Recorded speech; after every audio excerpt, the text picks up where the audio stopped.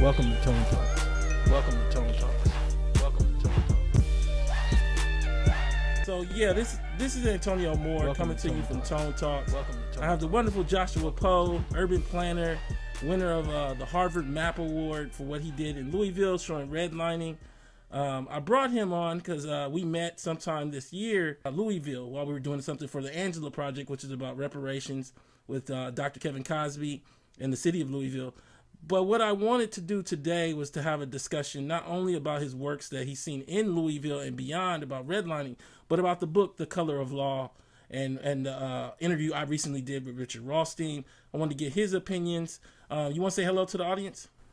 Hello, everyone. Great to be here. Really honored to be on your show, Antonio, and can't wait to get started.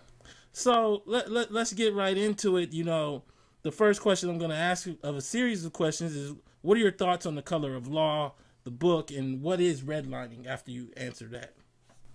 Okay, well, first of all, I think it's a tremendous book. I think it's a great book. I think the book really, supports Rothstein's objective of really explaining how these were federal policy.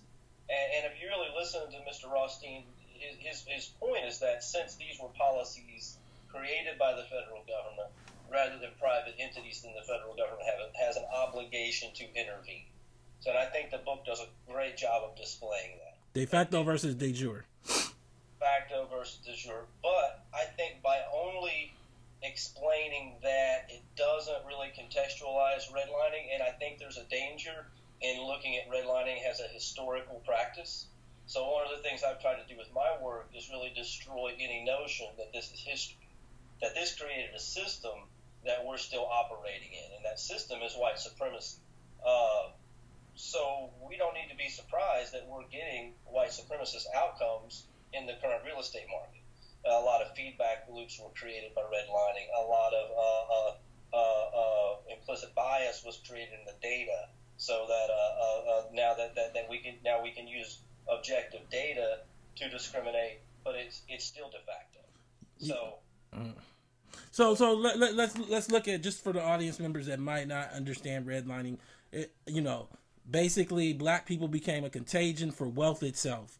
If a black person moved into a neighborhood, it destroyed the value, because all of a sudden government-backed loans were no longer A level for that neighborhood. They were F level. So you move a black person in and everybody's property value goes down. In addition, of course, black people themselves can't get approved for loans, so thus they can't be part of the rising America that every other white person is able to be part of, particularly in the top 20 to 30% of white America.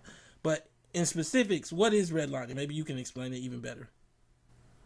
Well, redlining specifically is what you just described. It was a practice by the Homeowners Loan Corporation when they were going to the 250 largest cities in the country and making home loans, really creating the suburbs, deciding how those cities would be valued, how the property would be valued in those cities.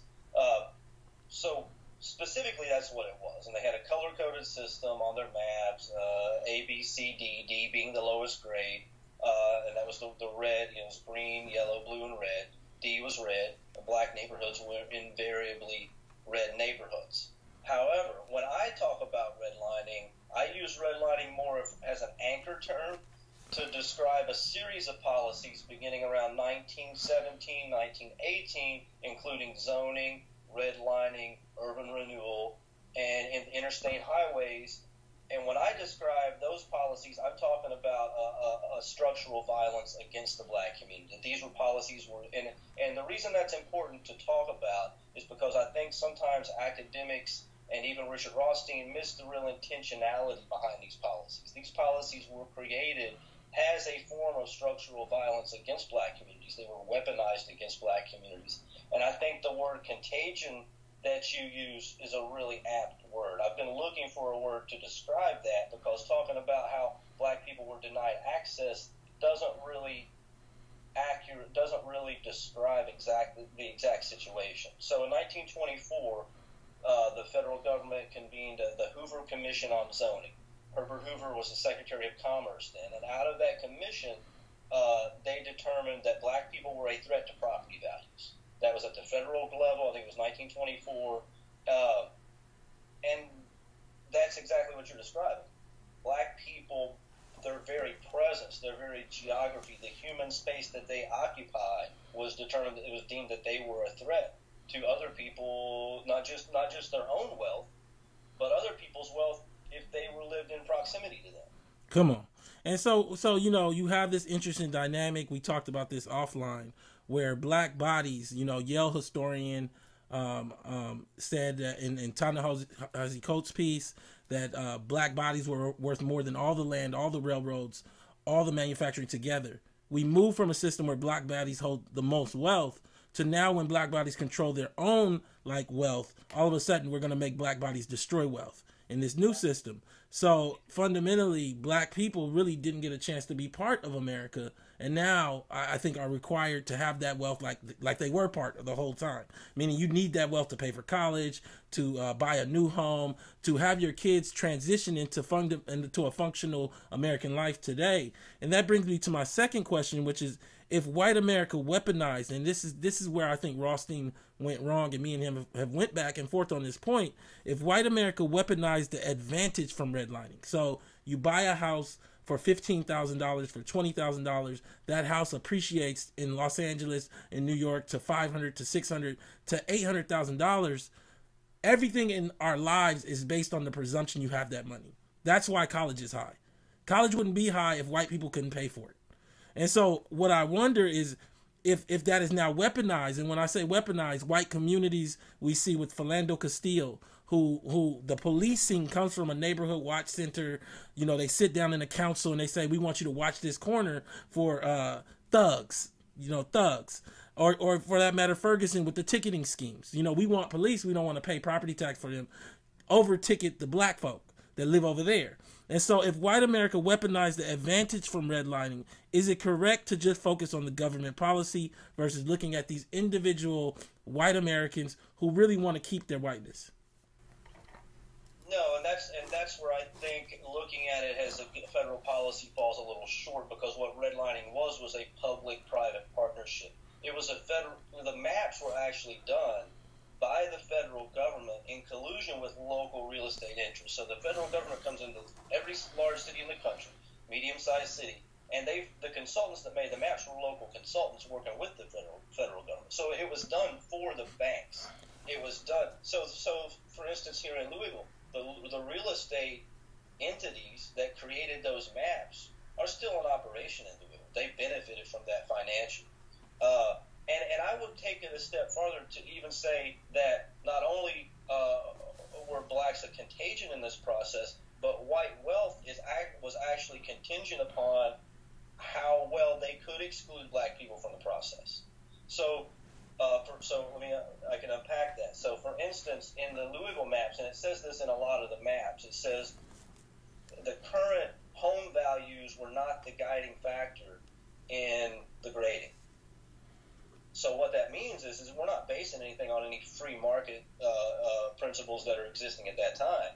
The biggest factor in the Louisville maps was how well those homes were deed restricted. So explain that. You deed restricted. So deed restrictions were put on deeds during that time that prohibited the sale of property to black people. There were a lot of restrictions. Only black people, or Native Americans too, or Mexicans too? Sometimes you would see other groups, sometimes deed restrictions, but that doesn't come close to describing.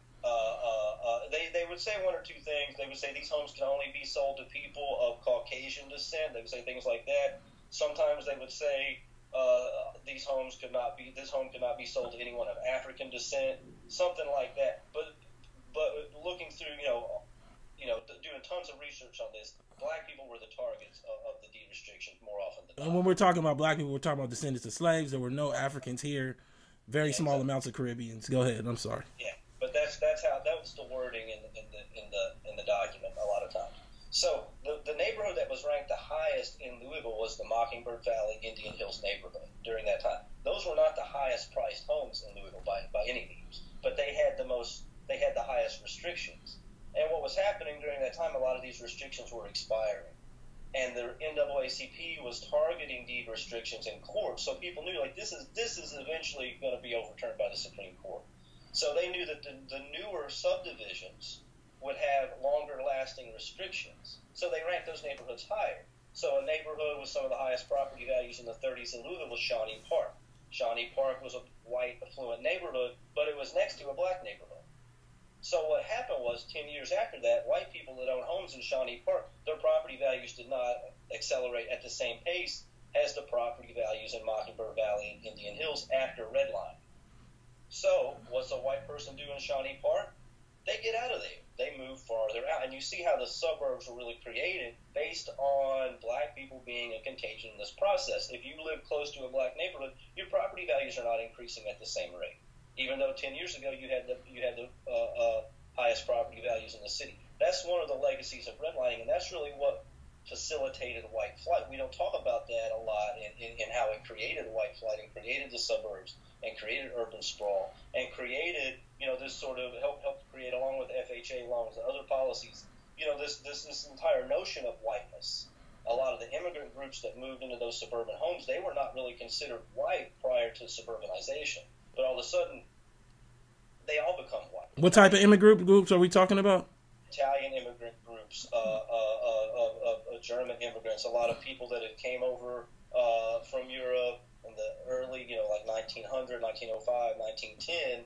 A lot of people don't know that there were trials to make these people white. They literally had court cases to fight themselves into normalcy, and it's interesting in so many ways because, I look at Rothstein in the light of Elizabeth Warren and Bernie Sanders, and I see this attempt to make this a class argument in a country that has rooted itself in the destruction of black people's lives and black wealth and black bodies, when in reality, class limits the discussion. It doesn't expand it. And I come to the question that I ask you, not only about Rothstein, Sanders, and Warren and the fallacies in their approach, but also, does white America have to give up whiteness for there to be any progress on race? Well, that's a good question. And before we can answer that, I want to talk about a little bit like what that whiteness is. What that whiteness is privilege and power and control. So when I say that these policies were a history of structural violence against the black community, the flip side of that is white people benefiting from it. So yes, by all means, white people are going to have to be stripped of some of that privilege and power and control, and a debt really has to be paid to the black community that war has really been waged on for the last 100, in urban America, 100 years, that they've benefited from. And we just have to get real honest about that moving into 2019. And, of course, class is important. But, I've been doing activist work now for almost 20 years from being a frontline protester, community organizer, and I don't really believe we can tackle any issue unless black liberation is really at the forefront of every movement. And that includes poverty. I mean, black liberation really has to be the focal point of our movement in this country, because we just we can't move forward until we deal with that. And it's interesting because I look at the works of Sandy Darity, and I did a report with him. I sent that over to you. And one of his findings out of Duke is that the lowest quintile of white people still are worth $10,000. You don't find that until you get to somewhere in the middle for black folks. And I think that middle of black families. So I'm talking about in terms of wealth. And so I find it very interesting about when we start dealing with white fragility and we start dealing with the need to make white people feel good, because I feel like that is one of the breaks that I had with Rothstein in the interview, is this fundamental desire to say that we're not going to get any progress unless we bring white people along as they are with everything that they have, which is everything in America. And so that means that we won't have progress at all. I don't know if he understood that circle. And I come back to it and say, when we look, let's get more specific. Do you think that Rothstein, Elizabeth Warren, Bernie Sanders really understand that Ferguson is built on the back of black people failing? Like, it doesn't feel that way to me. I don't know what they understand or not. I do know this. I know when I give my presentation, I've had the most resistance within academia. within academia and that sort of white progressive mindset, it's very difficult for them to accept the intentionality behind these policies. It's almost as if there's a need to explain it in another way that doesn't get to that sort of intentionality that you're talking about. And I think there's a reason for that. I think because it's one thing to acknowledge history and say, hey, some mistakes were made that we can correct. It's something very different to acknowledge, to say, hey, this is still happening today with the same intention and purpose. Because what that means is that we have to drastically alter our society at the systems level, and we have to really deal with root causes, and that's a much different conversation. And we start to see that when we look at the wealth data. I've done work with Matt Brunig out of Demos. He pulls the micro data unlike anybody else on the net. He found 90% of the wealth is in white hands. 2.6% is in black hands, and we don't even know how much of that is in foreign black hands. You know, you see that also within Black America. Pretty much all of our wealth, 75% of that 2.6, is in the top 10% of families. Almost all boomers, not athletes, entertainers. The other thing that's very interesting about the black group is there's been this nuanced attempt by white fragility and white capital to use decadent veil covers. I call it the decadent veil, whether it be celebrity or biracials. And biracials are problematic because when we talk about white privilege, if you are Tracy Silberstein, Tracy Ellis Ross from Blackish, and your father is white, how are you any different if you inherit the same privilege? We're trying to see and track the cost of having two parents that descend from American slavery. Is that producing any success in this America? And so often what we see is that Obama is another example. He inherited $400,000 liquid from his white grandmother. And so in the end, you're a Kenyan with a white grandmother and you inherit $400,000. I don't think there's 1,000 black people in this country that will inherit that amount of wealth, but you inherit it as a white person, basically. I'm not dealing with how you sound or look. And America doesn't want to deal with the middle of Black America. The other finding of the data from Brunig is that the bottom half of Black America combined isn't worth $1. Like when you look at the amount of debt versus wealth, they basically come out net zero almost. And I think now we have to understand why, not only why is that the case, but how systemically purposeful that was. And how does redlining tie to the fact that black people don't have wealth today? Before I go to the third question. Well, if you look back at the redlining maps, the consultants that made the maps talk about this very explicitly. What they say is, for instance, in the Louisville document, and they say this in a lot of the cities, is they say, we don't mean to imply that mortgages can't be made in black neighborhoods. What they say is that, but they need to be made and serviced on a different basis. So very explicitly, redlining created two economies. A caste. Yeah, exactly. Very so, a caste. That's exactly it. And one of those economies, black people were completely excluded from, shut out of. And like you said, not just shut out of, but were actually their very existence was a threat to wealth creation within that system. And it still happens today. We have risk factors and credit scores that deny black people access to capital based on the feedback loop created from redlining. A realtor in Cleveland recently made a map that looked a lot like the redlining map, and he defended himself by saying, look, I'm not a racist. I created all this off objective data. But if you overlay his map, this is the largest commercial multifamily developer in Cleveland. The lines and the overlays line up perfectly with Cleveland's redlining data. And the interesting thing is, two-part, before I go to the next question, we see the same thing with the racial dot map. I shared with you a news story came out that when you look at the racial dot map, which shows where blacks, whites, Latinos, and Asians live by dot, there's these odd spaces in the middle of white suburban parts of America of just green dots. And what they found is that those tend to be prisons. Because as I've stated before, there are more African-American men incarcerated than all women on the planet. 20 million black males produce more prisoners than 4 billion women on this whole planet that descend from slavery. And our society is not really being honest about that. We're talking about about a forgotten history. We're talking about yesterday when that stuff is in today. So that brings me to a bit of data that leads me into this third question. One of the other things me and Brunig did, and I kind of pushed Brunig to pull the micro data and show us specifics in a way that we've never seen. And we did an article together. What we found is that there's 83 or between, it depends how you count a household, between 83 to 88 million white homes. And what you find is that a full 15% of those homes are worth $1 million or more. And you also find that almost 1 million white homes are worth more than $10 million. Understand there are 20 million black homes. Half of them are worth nothing, nearly nothing. Understand that only 350,000 with their pension in their house break $1 million. And we're talking about 1.2, 1.3, 1.4 mostly. These are boomers too. They're not working age people.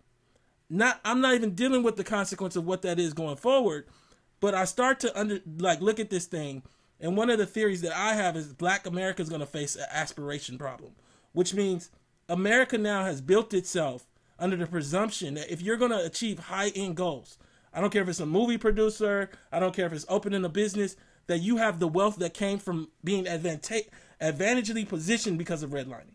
So now I ask the question, has America built the cost of being a white redline winner, that's what I kind of call it, into being American? So everybody says, college is expensive. Is it if you benefited from redlining? Is it expensive if you can go into your equity of your home and pull that money out? Is that presumed now? And if you don't have that, you're out. Yeah, it's not. I mean, we talk about how millennials are a lot more challenged than boomers. But however, white millennials are still successful. They can still afford. They may not. None of us may be able to live the way boomers lived, but they're doing pretty well. So those things are not expensive. I mean, the wealth that was created through redlining is still being passed down through the generations, and those same people are still benefiting. And they're going to benefit. Like I said, maybe, and what's happening now with millennials, as opposed to boomers, is that black neighborhoods are now being revitalized and gentrified for millennials. So there's just, it's almost like a game of Monopoly, and it's very sad, because now what's happening is not only have black people been a contagion in this process for decades, but now that when their neighborhood, when investment comes to their neighborhood, they're not even able to benefit from that, and they have to leave their neighborhood to make room for millennials who now choose to live in the urban core. And what's interesting about that point? Poe, is you get these black strivers, is what I call them. This black striver class of millennials who literally wish for the destruction of their own communities. I can't wait to see white people jogging. I can't wait for gentrification. So you got to college on the Thurgood Marshall Scholarship. You were pushed forward by the efforts of a Jackie Robinson at UCLA. But now your hope and your dream is some loophole lottery ticket answer. And I get to this, and I almost ask you a personal question as a white person, especially as a younger white person than Rothstein. Rothstein's book has a second presumption than just talking about redlining. It presumes that we forgot the history. I pushed back on that, and I told him I believe that we were propagandized to remember a different history. And I used the Cosby Show and the Fresh Prince of Bel-Air, but I'm going to focus on the Cosby Show. I did an article on it, Cosby Show Dreams, African American Financial Realities, and I look at that home and that life, and I just wonder how irresponsible it was to put that on TV, knowing the history of redlining in that neighborhood, in that city. We look at the history of Trump and his family with subdivisions in New York. And I come to it and just ask, what was the impact of the Cosby Show on you as a youth in terms of how you viewed race? And do you see this as, when you tie it in with redlining, undermining the ability to have a serious discussion because people think of things racelessly? I come at the Cosby Show from, I'm from Appalachia, Southern Ohio, Northern Kentucky, so I'm from white poverty. I lived in trailer parks and public housing as a kid, and I mean poverty where you have your lights cut off and your water cut off, like extreme poverty. I don't make that statement. A lot of people say they grew up poor, and I always ask them if they had their lights cut off, because they're a litmus test that we had to find out how poor people are. So looking at the Cosby Show when I was a kid, I didn't see a lot of people on television living the way my parents lived and people in my community lived, in general.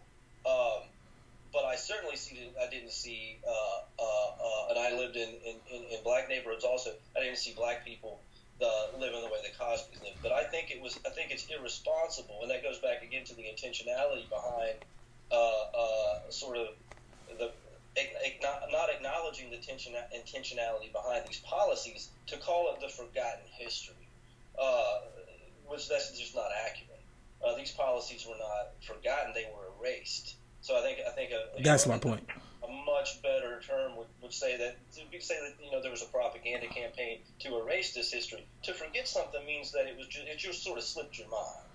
We knew this, and then all of a sudden we didn't know it. It's not really how it happened. And one of the things Mr. Rothstein said, I think it was in your interview, is that black people didn't know this history. I presented for 2 years in almost predominantly black neighborhoods to mostly black audiences. Black boomers were well aware of redlining. That's ridiculous to think that they didn't know this was happening. They knew it was happening. Now they might not have had hard evidence, but that's how black communities have been gaslighted for decades. Also, they knew it was going on. They may not have had the smoking gun, but they were well aware of it. And I think and I think generationally, so were black Gen Xers and black millennials. They knew these policies existed.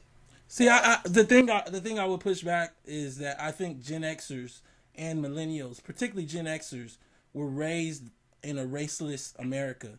The Cosby Show propaganda was one of the key elements. So many black people framed their identity of lawyers and doctors from Cliff and Claire Huxtable. And I think that the irresponsibility of what happened is we come back to that house. I mentioned it in the last show. They live in a home in 1983 that's worth $700,000 with 5 kids, 1 at Princeton, on a doctor and a lawyer salary. I don't even think people understand what money did back then. There were no billionaires. There were just 100 millionaires. And black people, there was no, Berry Gordy sells to EMI in the 90s. That's when you start seeing money above the table in terms of like black people having $100 million. So fundamentally, let's come back to it. That means that a black family put down $150,000 because you had to put 15% down back then. And they paid a mortgage that was like $15,000, $16,000 in today's money. The irresponsibility and the fantasticalness of this is just crazy, and it's only moved forward. You have Shannon Dungy, president of ABC, at the time that I did a discussion on it. I talked to you about it before. She calls Scandal, How to Get Away with Murder, Blackish. She calls that wish fulfillment TV. Whereas on the other side, you look at Roseanne. She says that's just everyday American TV. Roseanne lives in a house, $120,000.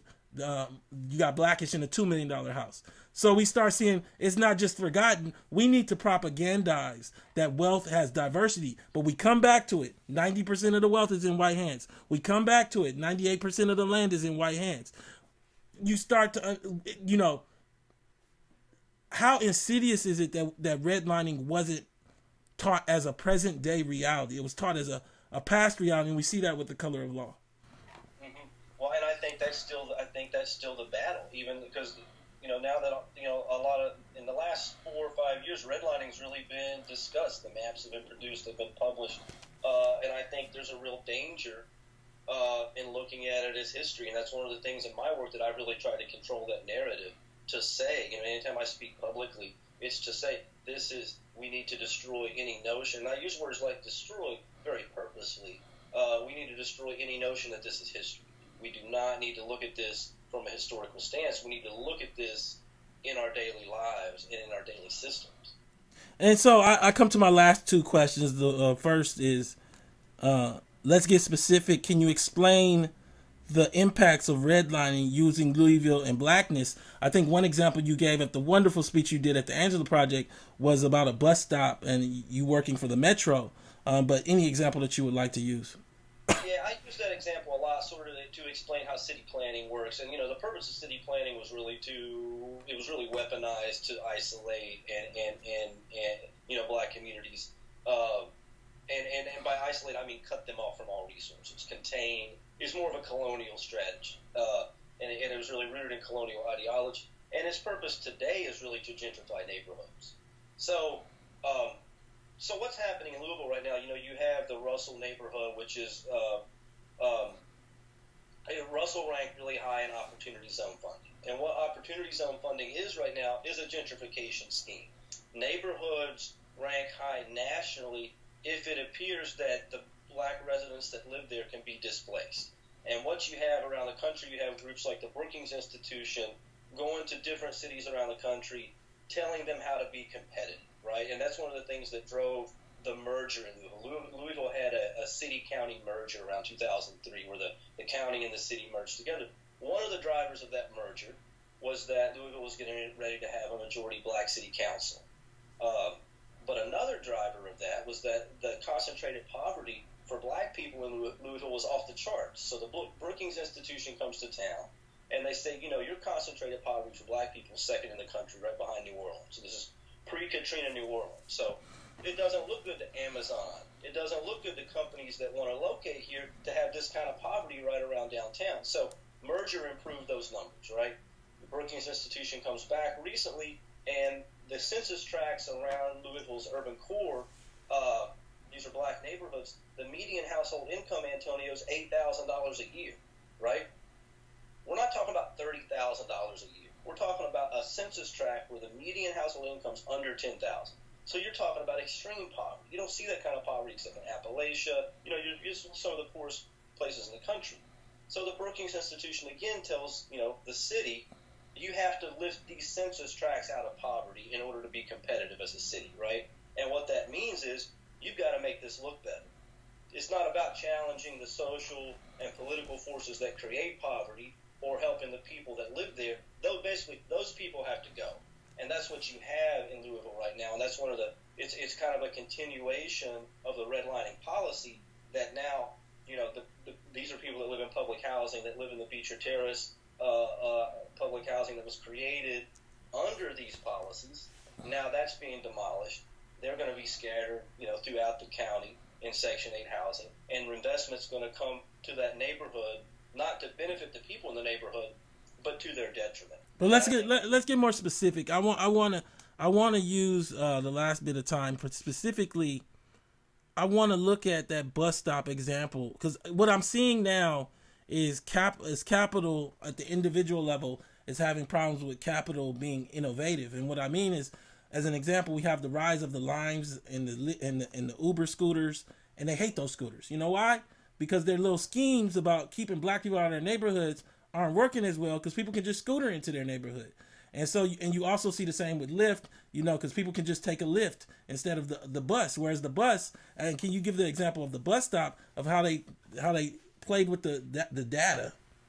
Yeah, so I think what you're talking about, I was working with a young city planner, and we were looking at improving bus stop infrastructure in the Russell neighborhood. And this is one of my last jobs as a public city planner. And you know, the young man, we actually walked a few streets and did an inventory. The young man came back with his findings, and he said, you know, the bus stops are too close together. We need to make them farther apart so the bus can go faster. Is this the example you're talking about? Yes. And I said, you know, they're too close together for you because you're, you know, white male, 25 years old. You slept until noon. You had a good lunch. But you know, for the people that live in this neighborhood, they're riding the bus 2 to 4 hours every day.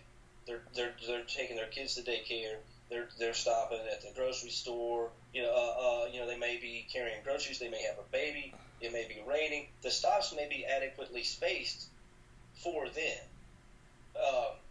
And in trying to educate him about this, I realized that this is really not just a problem with city planning, but this is the problem with a lot of our public policies. There are colonial elements in this situation where this young man had never been to the Russell neighborhood, never spoke to anyone from the Russell neighborhood, wasn't from Louisville, but he was given more power based on his expertise and his privilege in class to shape infrastructure in that neighborhood that people than the people who lived there for decades.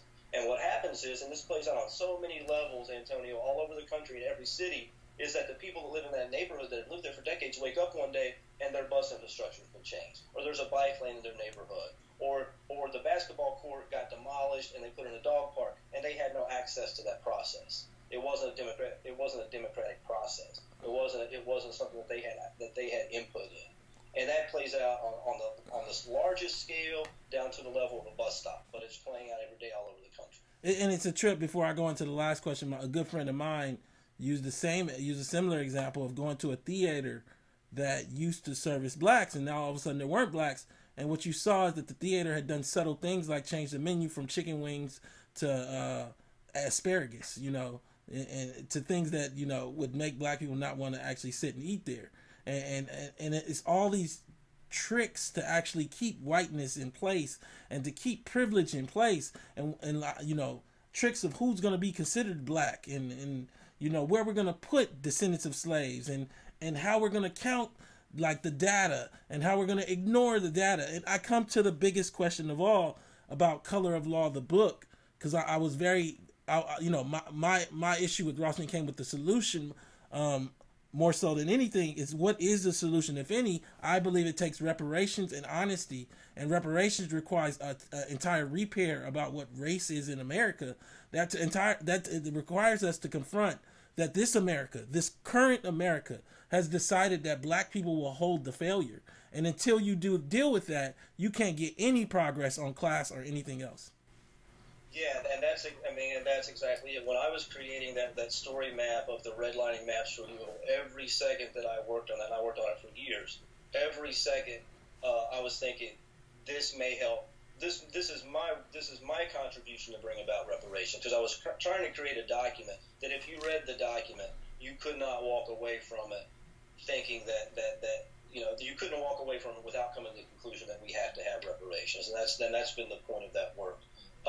And I think when we talk about solutions, it's really important to go back to the 60s with, you know, when A. Philip Randolph wrote the Freedom Budget, and he was working with Martin Luther King Jr., and they were working on reparations, and they were talking about that very openly. And then what happened after Martin Luther King Jr. was assassinated, then you get Nixon, and then you get the rise of black capitalism, and black entrepreneurs, and that was a race. But when I go back and I really study history and look for solutions, it was in that era with things like, you know, they had the Freedom Budget, they had not just reparations in terms of monetary compensation, but policy reparations, long-term policies that would redistribute wealth back to black communities for black communities. Yeah, man, I just kind of wanted to have a brief discussion. Any last thing you want to say to the audience? I know you have a book that's going to set the world on fire in terms of redlining, but you're welcome to talk about that if you like, or anything else.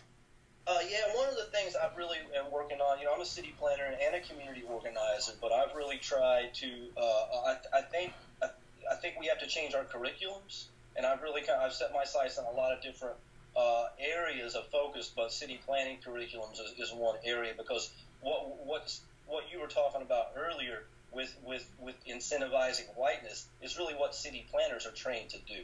So we have to change those curriculums, and we have to have more black people in planning and design professions. In 1968, the head of the Urban League, National Urban League, Whitney Young, had a conference that said we need more black architects and city planners. Really hasn't gotten that much better. And today we have 452 black female architects in the United States. That's less than like 0.3%. And we don't know what kind of work they even get to do, you know. Yeah, exactly. So one of the things I'm really setting my sights on is working with young people, trying to get young people interested in the design profession, interested in city planning, interested in creating maps, because a lot of these classes are being offered in middle school and high school in predominantly white neighborhoods. Black schools don't get those classes. They don't get those same opportunities. So there was a design justice profession in New Orleans in September of 2018. There was a Black Planners Conference in October of 2018. So nationally, I think there's a paradigm shift that's getting ready to occur. Yeah, man. Well, man, I appreciate you coming on this Sunday, having this discussion. I definitely think it'll be a productive one. I hope the audience enjoys it. Again, this is Tone Talks. Please subscribe and donate at tonetalks.org. Thank you so much.